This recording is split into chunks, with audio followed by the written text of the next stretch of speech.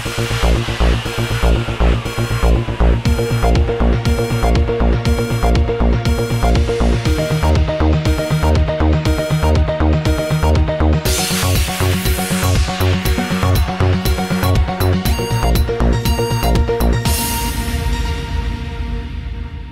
ይስጥልኝ የድሬቲዩብ ተከታታዮች ለታዊ የድሬቲዩብ ዜናዎችን እናሰማለን ከዜናዎቹ ጋር በርናባስ ሞላ ነኝ መልካም ቆይታ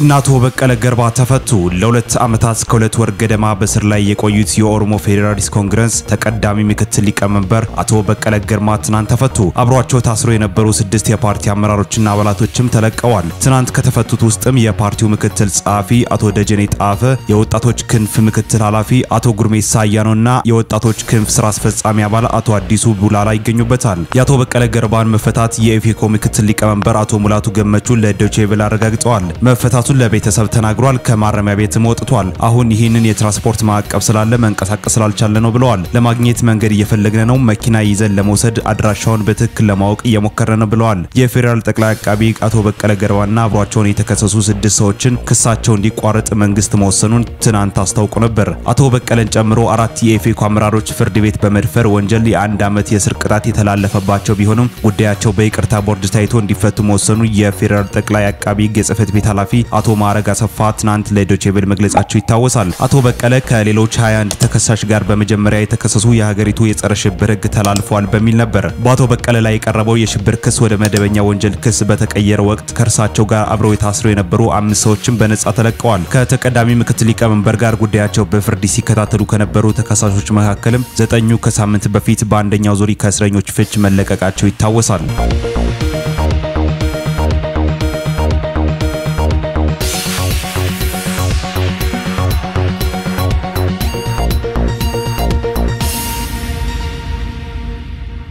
በጅማ 3 ሰዎች መሞታቸውን ነዋሪዎች ተናገሩ በኦሮሚያ ክልል በጅማ ከተማ ለተቃውሞ ከወጡ ሰዎች መካከል 3 ሰዎች መሞታቸውን የከተማ ነዋሪዎች ተናገሩ በክልሉ ለ3 ቀናት የተጠራው የሥራ ማቆም አድማ ዛሬ ቀጥሎ ውሏል ስማቸው እንዳይገለጽ የጠየቁት አንድ የጅማ ነዋሪ ለዶቼቬል እንደተናገሩት በጅማ ተቃውሞ የተቀሰቀሰው በትናንትናው ዕለት ነበር ተቃውሞን ለመበተንም ፖሊሶች አስለቃሽ ጭስ እየተኮሱ እንደነበር የዓይን እማኝ ተናግረዋል በጅማ የሥራ እንቅስቃሴ መቆምና በርካታ የጸጥታ ኃይሎች በጅማ ዩኒቨርሲቲ አካባቢ ይታዩ እንደነበር ገልጸዋል በትናንትናው ተቃውሞ ስለሞቱ ሰዎች ነዋሪው ተከታዩም ብለዋል ጅማ ላይ እስካሁን እኛ ባረጋገጥነው 3 ሰው ሞተዋል ብዙ ሰው ሞቷል ይባላል እስካሁን ያረጋገጥነው ግን ይሄ ነው ፖሊሶች ላይ ጥቃት ሲፈጸም ተስተዋሏል ባልተለመደ ሁኔታ ፖሊሶች ነገሮችን በርጋታ ሲመለከት ነበር ፖሊሶች ያን ያህል እርምጃ ሲወስዱም አልታየም በተለይ ተማሪዎች ምግብ ከማቋረጥ ጋር ተያይዞ ከፍተኛ የሆነ ችግር ገጥሟቸዋል ብለዋል በኦሮሚያ ክልል ወጣቶች የተጠራው አድማ በአዲስ አበባ ዙሪያ ባሉ ከተሞች ሳይቀር መታየቱን ሮይተርስና የፈረንሳይ ዜና አገልግሎት ከመዲናዋ ዘግበዋል ከአዲስ አበባ በሰሜን ምስራቅ አቅጣጫ 20 ኪሎ ሜትር ርቀት ላይ በሚገኘው ለገጣፎ መንገዶች በትላልቅ ድንጋዮች ተዘግተው እንደነበር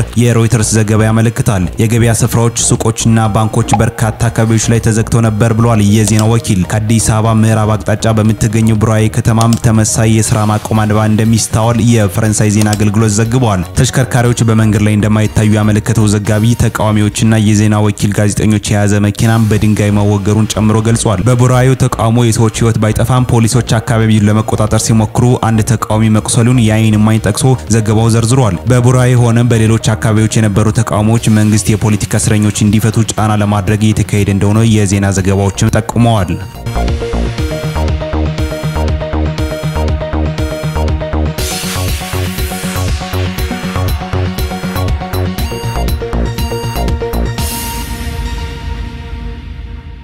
በኦሮሚያ ክልል የተለያዩ አካባቢዎች ከትናንት ጀምሮ እየተካሄደ ያለው የንግድ እንቅስቃሴና የትራንስፖርት አገልግሎት ማቆም ወደ ሁከትና ብጥብጥ እየተቀየረ በመሆኑ ኅብረተሰቡ ጥንቃቄ እንዲያደርግ ተጠየቀ የኦሮሚያ ክልል ኮሚሽን ቢሮ ጉዳዩን አስመልክቶ በሰጠው መግለጫ እንዳስታወቀው የገበያ አድማው የተለያዩ አጀንዳ ባላቸው አካላት ወደ ሁከትና ብጥብጥ እየተለወጠ በሰው አካልና ንብረት ላይም ጉዳት እየደረሰ ነው ብለዋል የቢሮ ምክትል ኃላፊ ወይዘሮ ኡሚ አባጅማል እንዳሉት በክልሉ የተለያዩ አካባቢዎች ከትናንት ጀምሮ የንግድና የትራንስፖርት እንቅስቃሴ ቆሟል የታሰሩት ይፈቱ በኦሮሚያ ክልል በአዲስ አበባ ላይ የሚኖረው ልዩ ጥቅም በቶሎ ወደ ተግባር ይለወጥ የሚሉ ጥያቄዎች መነሳታቸውንም ተመልክተዋል። በተለያዩ መንገዶች ተደራጅተው ጥያቄያቸውን በዲሞክራሲ መንገድ ማንሳትና መንግስት ላይ ተጽዕኖ መፍጠር የክልሉ መንግስት እንደ ችግር አያውም ብሏል ወይዘሮ ኡሚ። ሆኖም የክልሉ መንግስት እነዚህና ሌሎች ማህበራዊ ፖለቲካዊና ኢኮኖሚ ችግሮች መኖራቸውን በመረዳት ለመፍታትና የህዝቡን ጥያቄ ለመመለስ እየሰራ መሆኑን ገልጸዋል። በተለያዩ ምክንያቶችም የታሰሩ የህግ ታራሚዎች የመፍታት ስራ የኢህአዴግ ስራ አስፈጻሚ ኮሚቴ ባስቀመጠው መልኩ የክልሉ መንግስት መልቀቁን የሚያስችለውን ከ30 ሺህ ሰዎች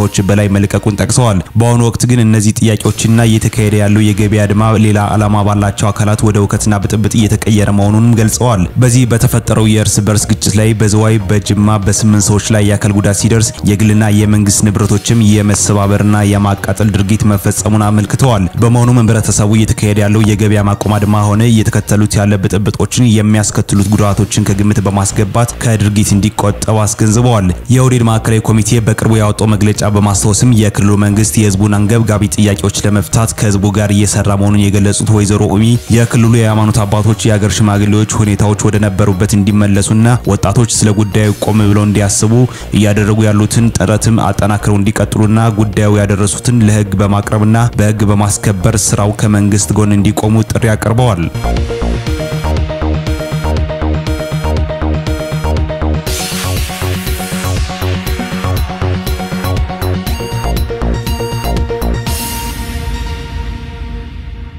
የአሜሪካ አምባሳደር በኢትዮጵያ ሰዎች በተቃውሞ መሞታቸውን ተከፍቻለሁ አሉ። በኢትዮጵያ የአሜሪካ አምባሳደር ማይክ በአገሪቱ ባለፉት ሳምንት በነበሩ ክስተቶች ሰዎች መሞታቸው መከፋታቸውን ገለጹ። አምባሳደሩ በኢትዮጵያ የአሜሪካ ኤምባሲ ይፋዊ የፌስቡክ ገጽ ለንባብ ባበቁት መልእክታቸው ሰዎች ራሳቸውን በሰላማዊ መንገድ ለመግለጽ ነጻነት እንደሚፈልጉ አስታውሰው ይህን ለማድረግ እንደሚችሉ መተማመኛ እንደሚሹ አመልክተዋል። ሁከት በተሞላባቸው ተቃውሞ ጭምር የህዝቡን ደህንነት ለመጠበቅ የሚወሰዱ የኃይል እርምጃዎች በመጨረሻ አማራጭ ሊወሰዱ ይገባል ሲሉ አክለዋል። ከዚህም ሌላ ፖለቲካዊ ተሳትፎ ተቋማትን በማጠናከር በገንቢ መልኩ ሊከናወን እንጂ እነርሱን በማጥፋት ሊደረግ አይገባም ያሉት አምባሳደሩ የሰዎችን ህይወት የመተዳደሪያ ስራዎችን በማጥፋት እንደዚሁም ንብረትን በማውደም ሊሆን እንደማይችል አጽንኦት ሰጥተዋል። ህጎች ሲጣሱ የሚያስከትለውን አጸፋ ሊኖር እንደሚገባ ነገር ግን መፈጸም ያለበት በህጋዊ ማዕቀቦችና በህገ መንግስታዊ ሂደቶች መሆን እንዳለበትም አስገንዝበዋል። አምባሳደሩ ጠንከር ያለ መልእክቶችን በፌስቡክ ላይ ያስተላለፈው የአሜሪካ መንግስት በኢትዮጵያ ለሚገኙ ዜጎችም የደህንነት ማሳሰቢያ ከሰጠ ከአንድ ቀን በኋላ ነው። የደህንነት ማሳሰቢያው በኦሮሞና በአማራ ክልል እስከ መጪው ሐሙስ ድረስ በቤት ውስጥ የመቀመጥ አድማ ተቃውሞ እንደተጠራ ገልጾ ተቃዋሚዎችም የህዝብ ማመላለሻ አውቶቡሶችን በድንጋይ እንዲያጠቁ መረጃ እንዳሉት ማትተዋል። ከአዲስ አበባ ወደ ኦሮሚያ ክልል የሚወስዱ መንገዶች መዘጋታቸውን በመጥቀስም የአሜሪካ ዜጎች ራሳቸውን ከአደጋ እንዲጠብቁ መክረዋል።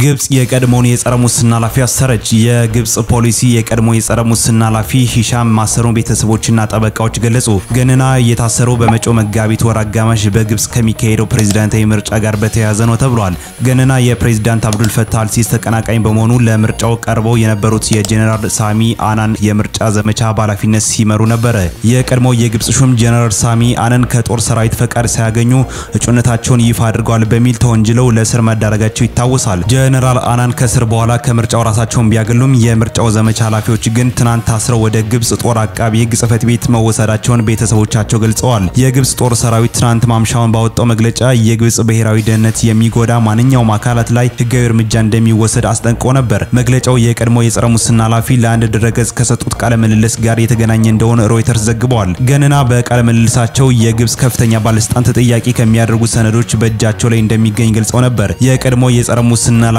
ጄኔራል አናን በታሰሩበት ጊዜ ለአጭር ጊዜ በቁጥጥር ስር ውለው እንደነበር ይታወሳል። በወቅቱም በመንግስት ኃይሎች ድብደባ እንደደረሰባቸው መናገራቸው አይዘነጋም።